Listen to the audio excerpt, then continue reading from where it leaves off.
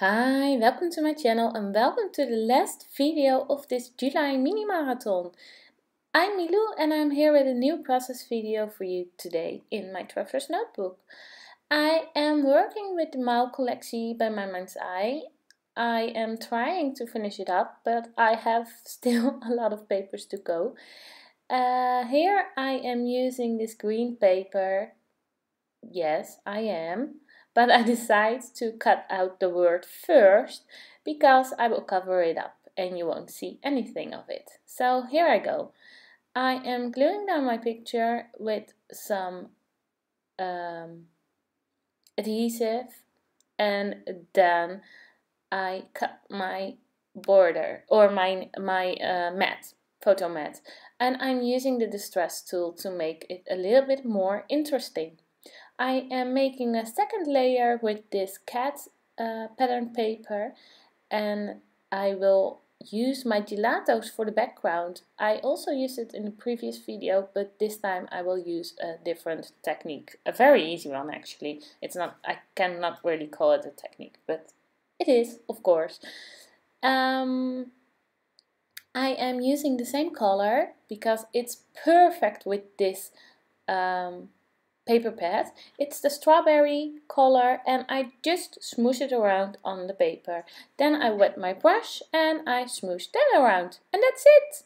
So easy.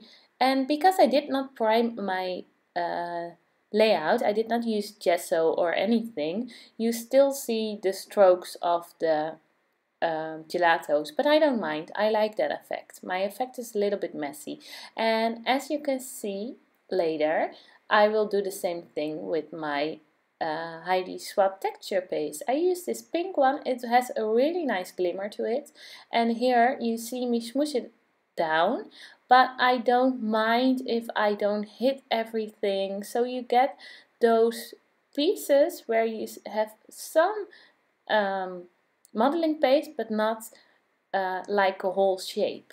That's because I like that messy look in my traveler's notebook. It doesn't have to be perfect. My Project Life and my scrapbook layouts are definitely not messy, so I like to use this one as my messy journal. I don't know why I'm going through my paper pad right now. I was looking for something, probably. I don't know. But I'm going back for my labels. I used this one and I made that one with Lan Van ink, dye ink, and that's the Wild Rose color. And I'm gluing everything down. I really wanted to use the Cattitude from the paper sheet because the picture is about my cat with one of the neighbor's cats, and my cat doesn't like any other cat. Actually, like a lot of them, but they stand eye to eye in the